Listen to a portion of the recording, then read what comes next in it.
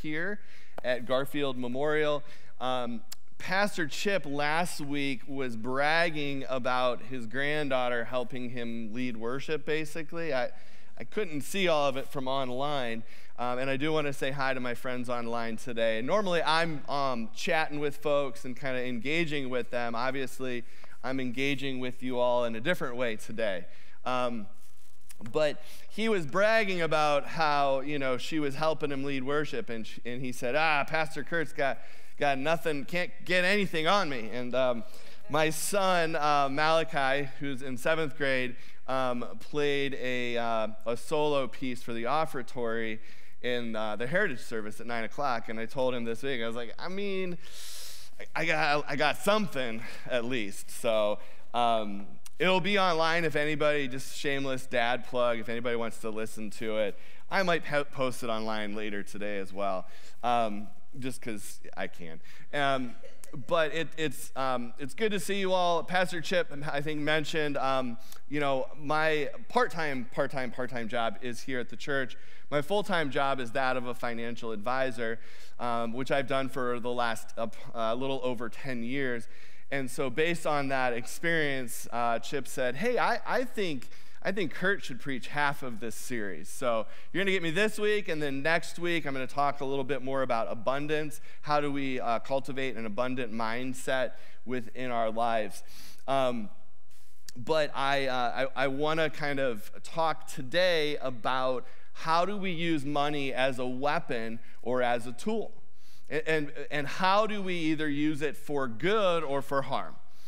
So before I get into that, we are in the midst of a capital campaign that is called Let There Be Light. It's our end-of-the-year offering, and there's 3 components to it. We're trying to raise for our Christmas offering $200,000 in order to just put us on firm financial foundation to finish 2024 and then to go into 2025. We're also doing a Child of the Light offering that's really being spearheaded by our Heritage Choir. That money at $20,000 is going to go to Laura's Home and then to Lutheran Men's Ministry to help people that are homeless or at risk. We're gonna do some things with them. And then we also have the Second Mile Ministries, which you can see has a nice big check mark on it, because we've already received the $4,000. That's part of it. There are going to be several opportunities if you want to come and actually put your faith into action beyond just giving of dollars. They're going to be preparing meals. So if you'd like to learn more about that, reach out to one of us on the staff. We should be able to give you more information there. My family and I, we give to this church because we believe in the mission. And as you saw on the video, Jesus in Matthew 6:21 says, where your treasure is, your heart is also. And so when we know where our money is going, we know our heart is also going there. So that's one of the reasons I give to this church, is because I believe in the mission and the ministry of it. I believe in the good work that's being done for our community and beyond. Pastor Chip took down hundreds of our Love Your Neighbor signs to Springfield, a week or 2 ago. Like, Garfield Memorial Church is making a difference in our community. We are a force for good. We are widening the circle of God's love. Amen?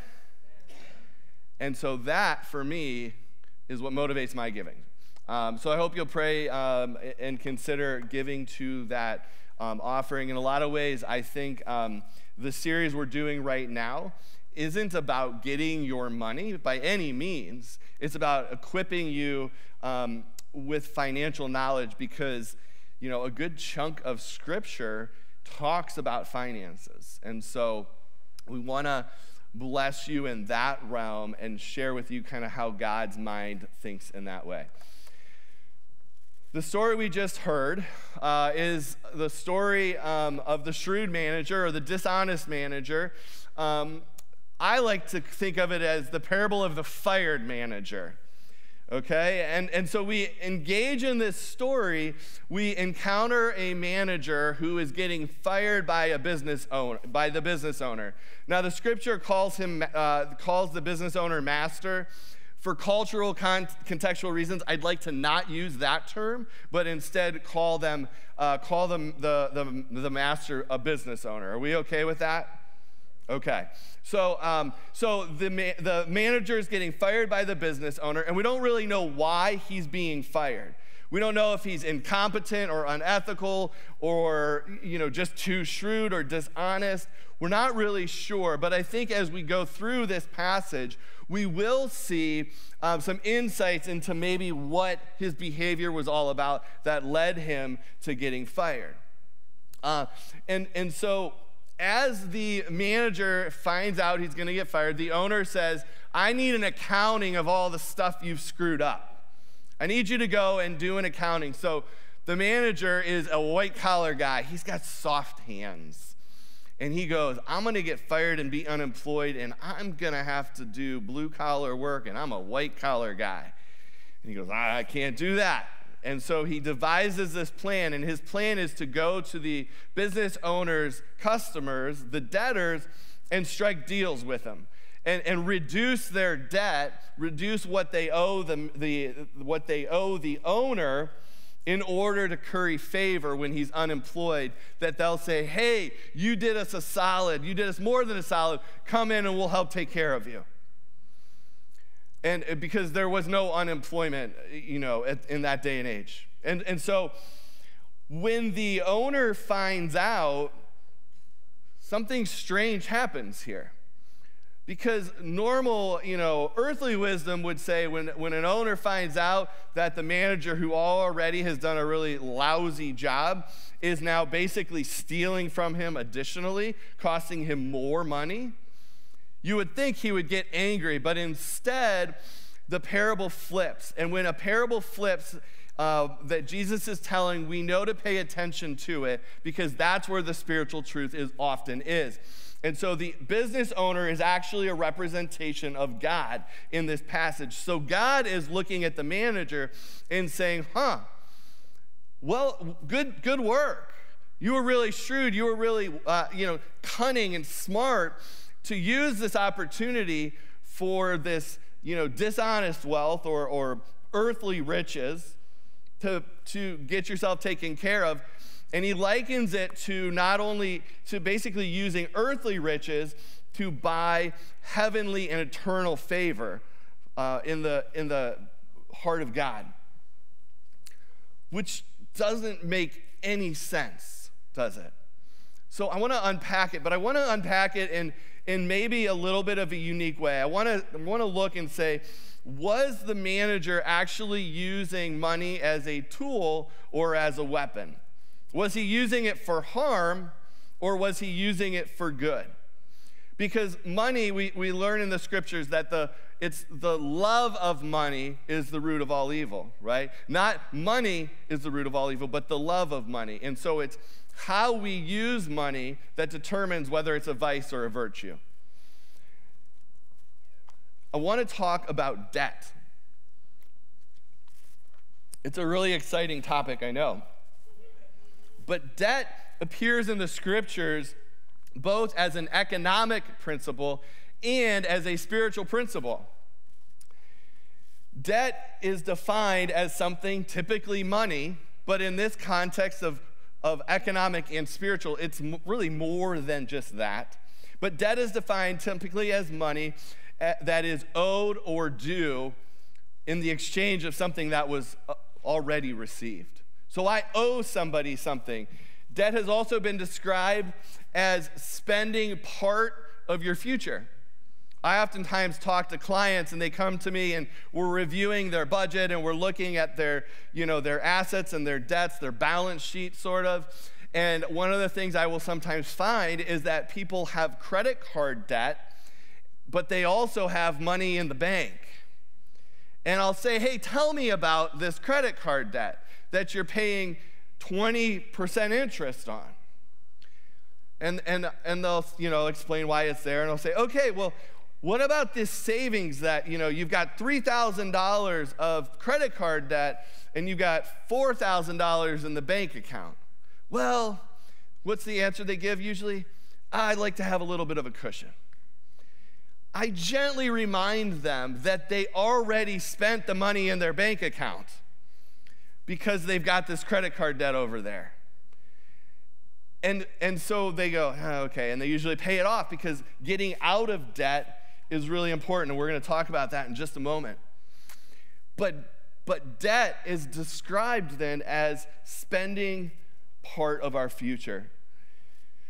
Within our society, we really are truly a nation of debt. If you look around, you see debt with treasury bonds and savings bond and corporate bonds. Debt is a home mortgage. Debt is a car loan. It's student loans. It's a credit card. It's an IOU with a family member. It's a handshake agreement that I'm going to pay you back something you gave me. As a nation, we have a household debt of 17.8 trillion, that's trillion with a T, dollars in just household debt, consumer debt, you and me. That's the kind of debt. The average, the total credit card debt is $1.14 trillion, which comes out to an average of about $6,500 of credit card debt per household. I will not ask a raise of hands who's above that or below that, but understand that we live in a culture where debt is a normative thing. But when we look at the heart of God, God has a heart that we would live debt-free so that we might only be in debt to God. As a nation, we 8 years ago had a national debt of approximately, I don't have that written down. The number today is $35.7 trillion. That has gone up $16.87 trillion over the last 8 years. To avoid partisanship, because this is a political issue right now. I don't know if y'all know there's an election coming up in a couple of weeks. But from 2016 to 2020, 2021, the national debt went up $8.78 trillion. And then in the last 4 years, it's gone up approximately $8.1 trillion. So neither party wins on that one, all right, folks? It's the red and the blue. But how do we approach this as a debt? I'm not providing any solutions today as to how we're going to resolve any of those issues, but I want us to understand that societally and culturally, we internalize those views of debt, even when they come at the contrast of what God's heart is. So I want to look at a couple of ways where debt is used as a weapon and causes harm both to the borrower and to the lender. So the first way that debt is used as a weapon is when it becomes a hindrance to the borrower's future. In Luke 16, the manager goes to the first debtor and he says, hey, how much do you owe? Now, that's a weird question because he should know, and maybe that's one of the reasons he gets fired. But he said, and the debtor says, well, I owe 100 gallons of olive oil. It doesn't say gallons, containers of olive oil. So I don't know how big a container was. It was probably bigger than a gallon. But I said, well, what is that in today's dollars? How much money would that be? And I said, well, if I shop at Costco and I buy one of those big tubs, or those big, I think they're gallons, who knows how big they are? Nobody out there. Okay. Good. Nobody can contradict me as being wrong. So one of those big kind of extra virgin olive oil is like $30. So if I go at the minimum, this guy owes $3,000 to this creditor. Now, we don't know if it's individual debt, if that's for his own business. We're not sure exactly why. But that's the cheap olive oil. Y'all know you can buy really expensive olive oil. I'm not a good cook, but I know that olive oil is really, really expensive. So at the minimum, this guy owes $3,000. He could owe $100,000. It's a significant amount of debt. And that mindset of debt, or that amount of debt, becomes a burden in a lot of ways. So then when it's relieved by 20%, by 50%, that is a blessing to that person. As individuals, as I just said, many of us have too much debt in our lives. And we know what the scripture says in Proverbs 22:7 to be true. And what it says is the rich rules over the poor, and the borrower is the servant to the lender. When we find ourselves in too much debt, we've spent too much of our future, and it hinders us from living into the future that God is calling us. And so one of the things I would say is, if you do find yourself in debt, begin to think about, how can I strategically pay down that debt? I would say this, though. If you have credit card debt, that is probably the most important debt to pay off first, because the level of interest and the amount that it costs you, okay? I'm not going to get into all of the nitty-gritty of the financial basics.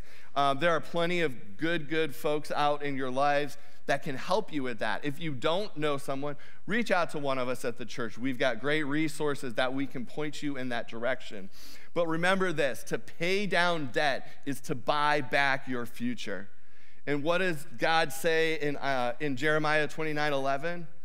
I have a hope, I have plans for your future, a hope, and I'm butchering it. Y'all know it, right? Say it out loud for me, right? Say it louder. I know the plans I have for you. Plans that give you a hope in a future. All right. You can come finish the message if you would like. God wants to call us into a glorious future that is blessed. When we can begin to reduce the amount of debt in our lives, we can free up what our future looks like in God. I know so many people that want to give more generously, but don't feel like they can. And we're going to talk about how do we move into that next week.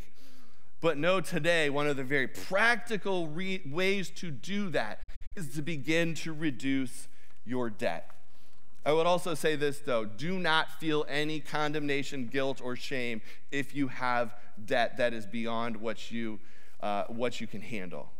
I tell my clients all the time, your self-worth is not your net worth, okay? So please remember that. The second way that, am I going the wrong way? Okay, I'm going the wrong way. What?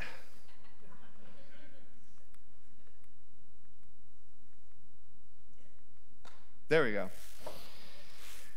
I'll tell you about the first service later. It was more of a train wreck than this. So, debt as a weapon, the second way that debt is a weapon is when the lender exploits the borrower. So, when I come back to this scripture, the manager is reducing the debt pretty significantly. And when the owner doesn't get upset and he says, wow, you were really smart about that, I also wonder, though, if there was more to that story. Because if you look at tax collectors, for instance, in biblical times, tax collectors were hated. They were hated for a very specific reason, though.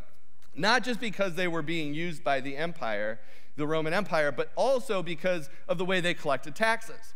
So they would go around, and it was typically another Jewish person, but they would go around on behalf of the Roman Empire, and they would say, you owe $50 in taxes, or you owe $100 in taxes.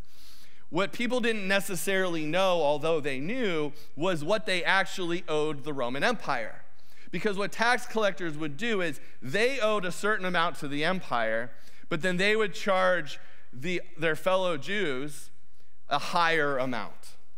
And they would pocket the difference. So if they didn't know exactly what they owed, kind of like our tax system, where we just kind of get, no, I'm sorry, we'll go off that tangent. But if they didn't know, what happens then is the tax collector is basically charging interest, charging extra to line their pockets. So it's very possible that what actually was one of the things that might have been going on here is that the manager was saying, hey, we gave you this, and then now you owe us this, and he's adding on top of that extra to line his own pockets. So the owner might have been looking at it, and this is pure speculation, But sometimes we get to do that when there isn't an answer in Scripture. But one of the reasons might be that the owner says, well, you raised this guy's rate to start with. He really only should have owed me this. And so when you reduced it, yeah, you were smart. You used dishonest wealth to curry favor with people. But maybe you were just knocking it down to where it should have been in the first place. You were righting a wrong. I think this gives us some insight into God's heart. Is God says, you really better not exploit people. You better not take advantage of them. We just finished a series on James, and we skipped over this verse, but I want to read it for you now. If I go, yes, I went the right way. In James 5, 4 and 5, it says this. James is writing a letter, and he says, listen. The wages of the laborers who mowed your fields, which you kept back by fraud, cry out. He's saying, hey, business owners, landowners, you've been defrauding your workers. You've been stealing from them, and they've called out to God. And it continues and says, the cries of the harvesters have reached the ears of the Lord of hosts. Let me tell you, the Lord of hosts, that's one of the names of God. If you go back into the Old Testament, hosts were heavenly armies. Y'all be in trouble. They didn't just get to God. It got to the Lord of heavenly armies. And then he goes and he says, you have lived on the earth in luxury and in pleasure. You have fattened your hearts in the day of slaughter. God hates when we exploit his children. So beware. Some of you are business owners. It's important that you pay your employees a fair wage, that you don't exploit them. If you're giving loans, don't exploit people. Don't exploit your family members, your friends. There's some scripture about that we're going to get to in just a minute. If I look around our society, this kind of exploitation is legal in many ways. And you might say, well, how? Well, when we use debt as a tool and we charge high interest rates, we're beginning to really rob and steal from people. The subprime mortgage lending crisis was a debt crisis in 2007 that plunged us into recession by 2008, the deepest recession that we had seen since the Great Depression. Many of you lived through that. And debt became an issue in our society. We began to pass rules and regulations where we said, finally, hey, we have to fix this because it's simply just wrong. We didn't necessarily articulate it this way, but I remember in 2008, I had just started pastoring. And back then, pastors didn't endorse political candidates. I know that's hard to believe for some of you younger folks. But we did stand up for issues. And I remember saying, we need to start standing up for some of these issues. In 2008, Ohio passed one of the strictest payday loan laws in the country.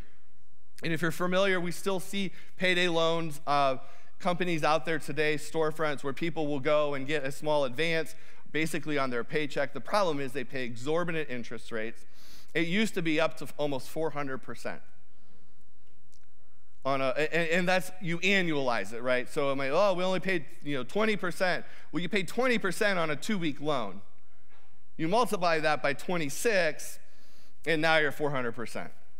So that's kind of how the math works. But they would prey on people who didn't understand exactly what that was, or even if they did understand, they didn't have a choice. They had to borrow the money. And so God says, when you do that, you better watch out. That's one of the ways we can use debt as a weapon. Now, debt also can be used as a tool. One of the ways debt can be used as a tool is when it is incurred with constraints.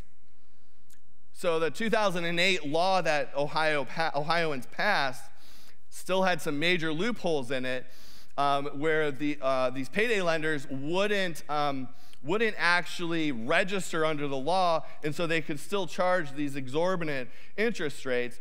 We finally closed that loophole in 2018 because at some level we understood that debt, if we're going to use it as a tool, has to have constraints around it, has to have regulations around it.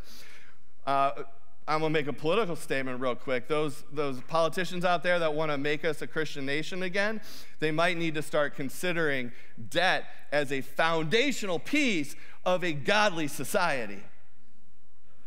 I'll leave that there. Well, no, I won't, because I'm going to read a scripture that speaks to that. So now it's not me, but let's talk about usury.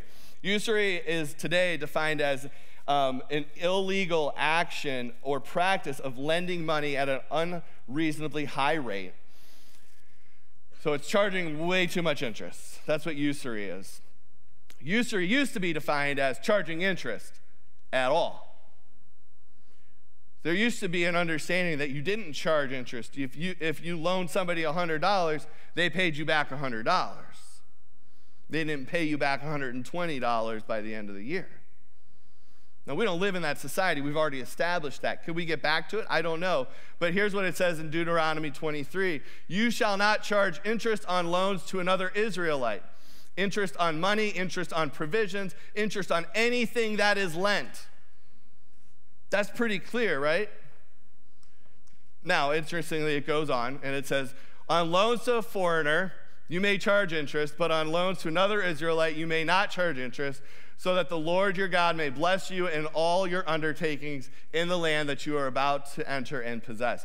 Basically, what it's saying here is, if you're going to lend to someone, you better not use it as a means of exploitation. So if you're going to give someone a loan, number one, make sure you use good judgment and wisdom. But two, don't take advantage of them. Don't charge them a high interest rate. Don't exploit others. Because when we do, it isn't a tool, but it's a weapon. We can use, you can use that when it's loaned responsibly to help people get ahead, right? Many people, one of the American dreams for many years has been home ownership. And most people have home ownership, have a mortgage of some kind. Now, interest rates right now are like around 7% in the 80s. I talked to folks and they were, what were they, in the teens at that point. But the last 10 to 15 years, like interest rates were 3-4%.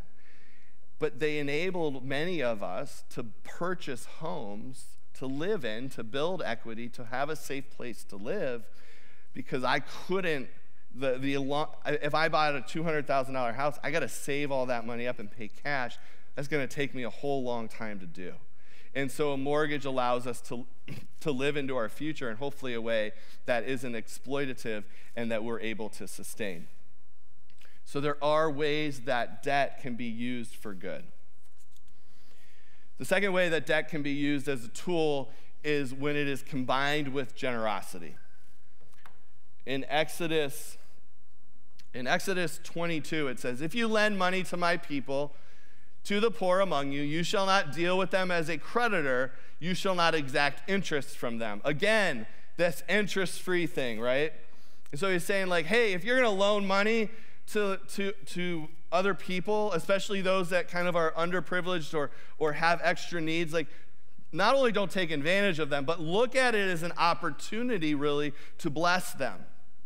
We talk a lot about just giving money away, right? And we call it charity, and we don't expect anything in return. At least we shouldn't, right? And generosity isn't generosity unless it comes without strings attached.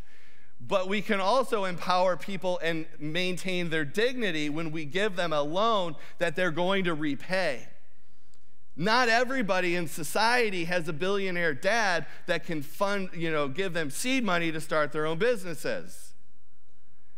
The other thing, though, is that there is no such thing as a self-made man that pulls himself up by his own bootstraps. That's not a thing. It's a myth within America. The reality is we raise each other up as a community, and when we use debt as a tool for good, we can use that as a way of raising others up. There's lots of microloan programs that are out there across the world, and a lot of them, the way they work is they will give a small amount of money.